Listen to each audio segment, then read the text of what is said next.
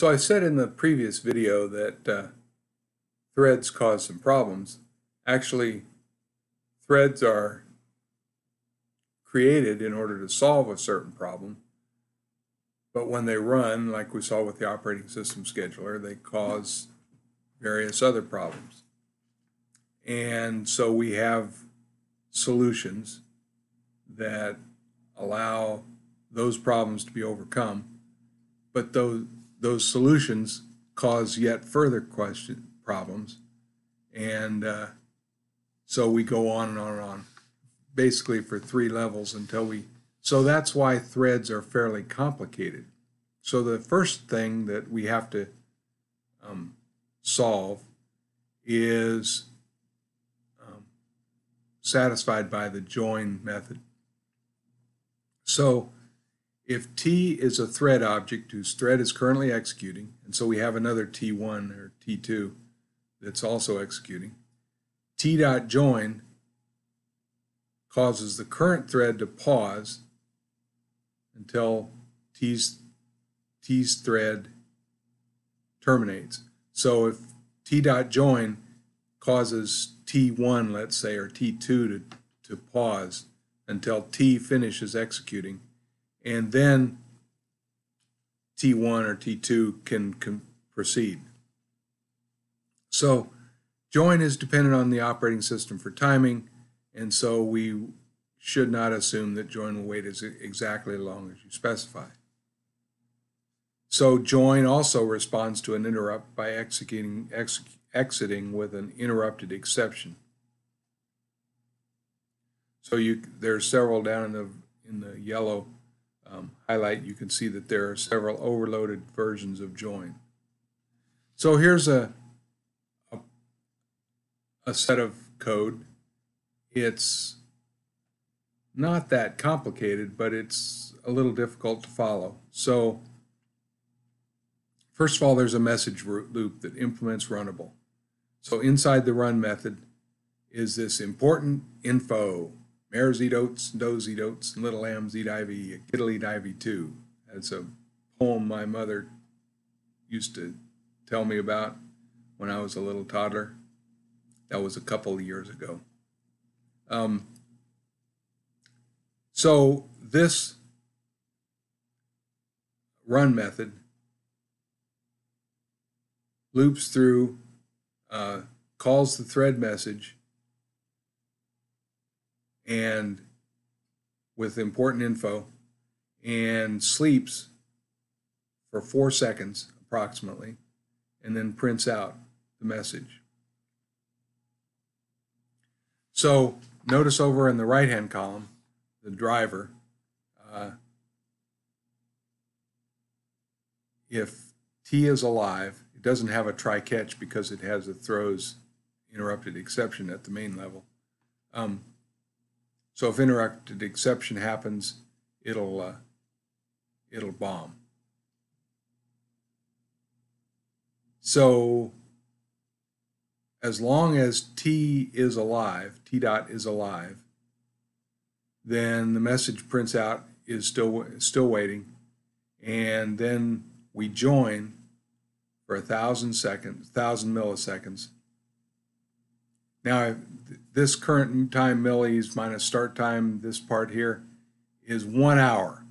If it's greater than 1 hour, then we're tired of waiting, so we throw the T-dot interrupt and we bomb out the program. So let's see how that works. We're waiting, then we're still waiting, and notice there are 5 here, although it's 4 seconds. Then there's mares eat oats, and there's 3 calls to thread message, and then the third line, or the second line, does eat oats, and that's 4 lines, and little lambs eat ivy, and kit'll eat ivy too, and we're finally done. So that's how join works. Now, the purpose for threads is to implement concurrency. One purpose. The other purpose is to give the idea that we're running faster than we really are But concurrency helps us by sharing resources with several threads. So when two threads share a common resource, they can conflict with each other. So let's say we have this deposit runnable that on bank account that is going to deposit a certain amount of money, and then we're going to sleep for a certain amount of time. Delay is probably 1,000 milliseconds. And if we get interrupted, then it throws an interrupted exception. And then there's a withdrawal runnable that's similar. So obviously, if you went to the bank, if my wife went to the bank in LA and I went to the bank in San Francisco, and we both tried to withdraw $1,000 out of our $1,500 checking account, if we had that much money, there would be some problem. If the bank was foolish, it would let us both withdraw $1,000 and we'd have more than the bank held in our account. So the same idea is true of withdrawal runnable and deposit runnable. So here's a bank account object. We're going to deposit $100 and withdraw $100. And we're going to print the messages. So normally, the top part of this slide shows what it's supposed to look like. You deposit $100 and the new balance is $100. Withdraw $100, the new balance is $0. But if occasionally there'll be some incorrect output like this, and that's because the thread timed out in the middle. So in this example, the deposit thread starts executing, and it executes depositing so much amount, and then the balance variable is still 0 when new balance gets set to the amount, which is 100. But then the deposit thread reaches its own time, reaches the end of its time slice, and the withdraw thread gains control. And the withdraw thread calls withdraw, which withdraws $100 from the balance variable, which is still 0, so now it's $100, not good. And then the withdraw thread goes to sleep.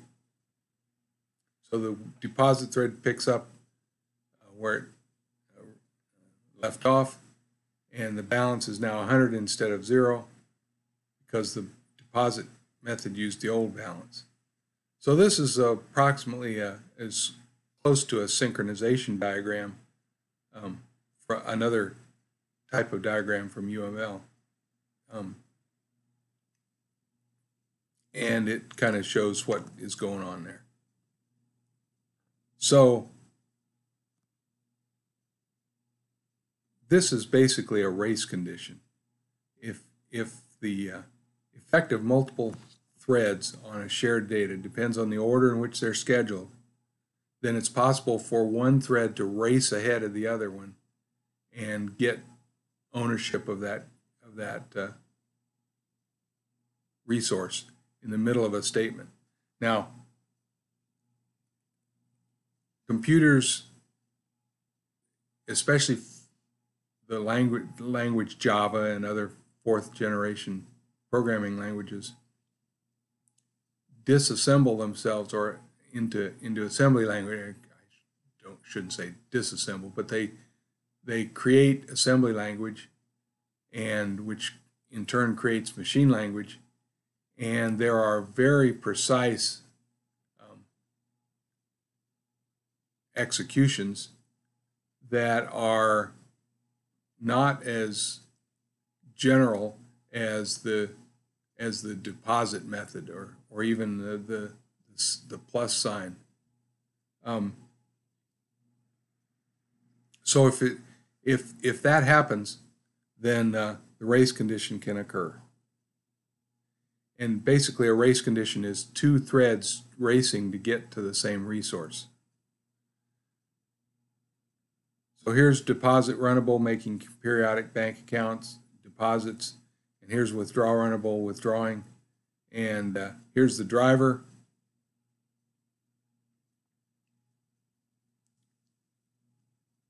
And the bank account has a balance that can be changed by them. And so we have some messed up output. So how do we synchronize that? Well, here's an example of a second example of how we introduce new features, new constructs to prevent certain bad conditions from happening. So to prevent a race condition, we use a lock object. A lock object is just another kind of object. Now we can have object locks and class locks. An object lock locks us out of using multiple threads on the same object, whereas a class lock locks us out of using the same thread or different thread on the same class. We are going to talk about the object locks. So there's the definition of them both. Now, in Java, you have an interface called lock, and a class, the most commonly used one is reentrant lock. I don't know what reentrant stands for, but that's the name of the class. So reentrant lock implements lock, and that's what we use generally to lock an object. So how do we do that? Well, first of all, we typically add it to the class whose method accesses shared resources. So if bank account accesses calls deposit and it calls withdraw, we could create a variable called balance change lock, and we name it so that we can understand what it meant. And it is an instance of lock. And then when we create balance change lock, we create it as a reentrant lock because lock itself is an interface.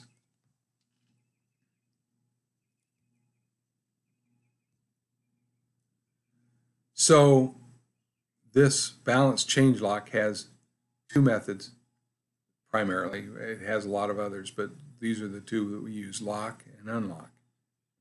So we lock a resource, and then we manipulate it, and then we say unlock.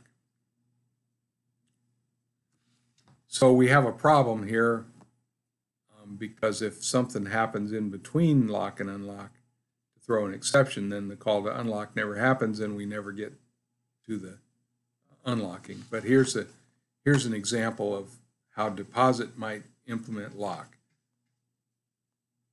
So we defined balance change lock outside in the bank account class.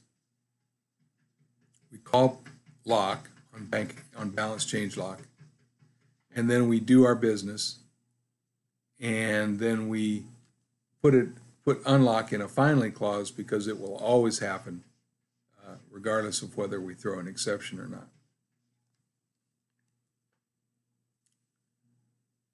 So when a thread calls lock, it owns the lock until it calls unlock. That's pretty standard, pretty basic. So if another thread calls lock, if a thread calls lock while another thread owns it, then the lock is temporarily deactivated and the thread is temporarily deactivated, and the thread scheduler periodically reactivates it so it can try to acquire the lock. And eventually it will try to acquire the lock. So again, here's balance change lock. Why do we put it outside? If we had two bank account objects, you would have two separate lock because one bank account shouldn't influence the amount of money in another bank account.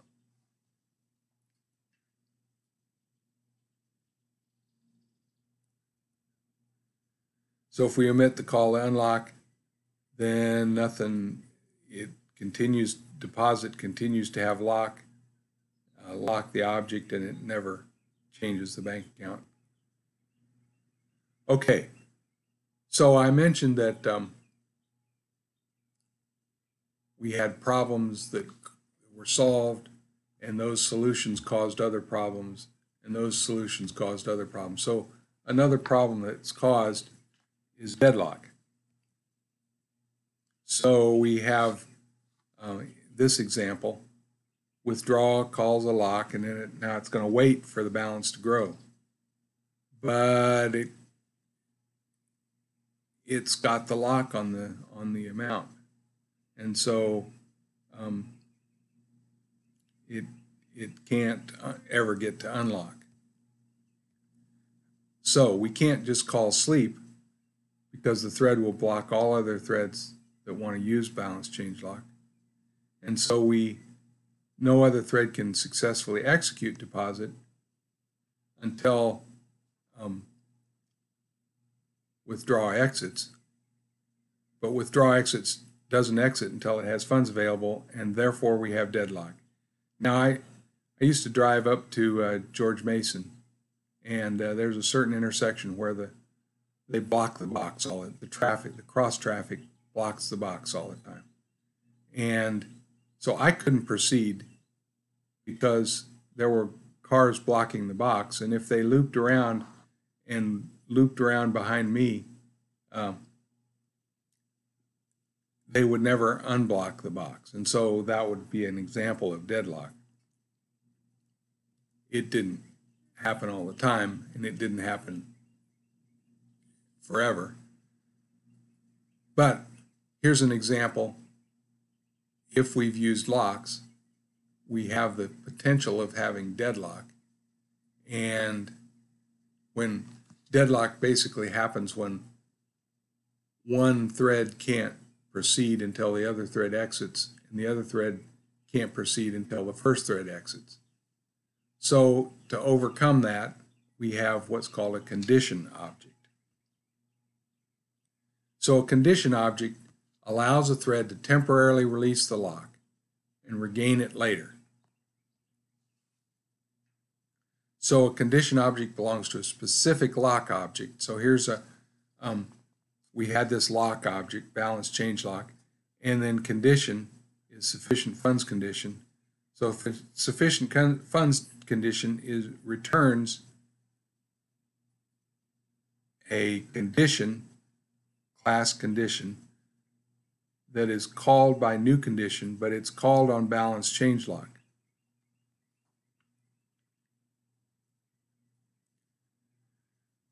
So we want to name these locks and these conditions so that we understand in our coding what they mean. But now, so here's what you might put on a condition object.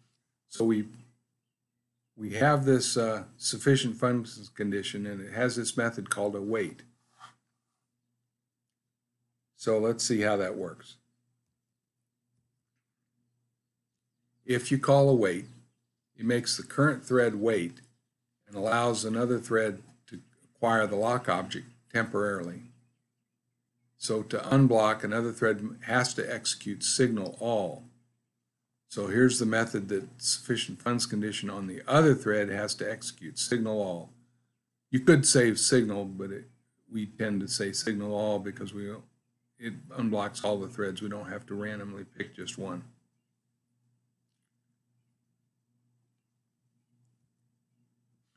So here's how this would work. This is the runner, the driver. It starts both threads, and bank account starts with a zero balance, and it creates the balance change lock and the sufficient funds condition, which comes from the balance change lock. It tries to deposit, and it puts the lock on, but in case it hasn't deposited enough, it the sufficient funds condition calls signal all. So here's the withdrawal method, and it awaits until, which basically means that while balance is less than the amount that's being deposited, it temporarily releases control back to the deposit method, so the deposit method could actually deposit more money into the balance. But then when the deposit method calls signal all, then await stops waiting and it goes back and checks again.